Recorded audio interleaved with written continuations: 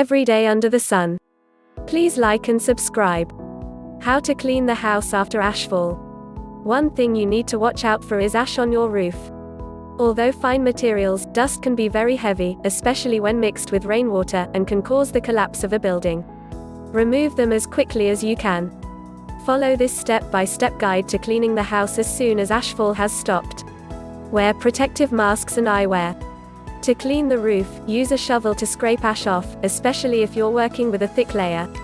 Exercise caution in ash removal. Ash is slippery. Be careful not to fall when working on your roof. Clean the roof and gutters with water to prevent corrosion. To clean the inside of the house, work in sections, starting from the top floor. Open all doors and windows to make sure you have good ventilation before the cleanup. Use water when cleaning surfaces. A soaked cloth or sponge is helpful. Shake loose ash from sofas and other pieces of furniture before using a vacuum cleaner or dish rag to wipe them off. Replace sofas or beds that have been soaked in muddy ash, as it may be hard to remove all traces of ash on them. Clean clothes exposed to ash using powder detergent.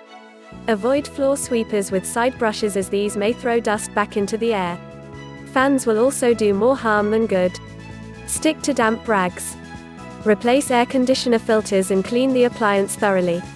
Check the unit every now and then in the months after the eruption. To clean the exterior of the house, use a garden hose to dampen the ash in the garden and yard. Moistened ash will keep the particles from being whisked into the air.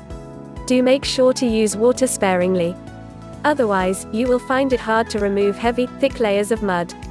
Use a garden hose to wash windows and doors with soapy water. Gather the ash in an area far from drainage to avoid clogging. Keep the dust in industrial bags and dispose of them quickly. Please like and subscribe.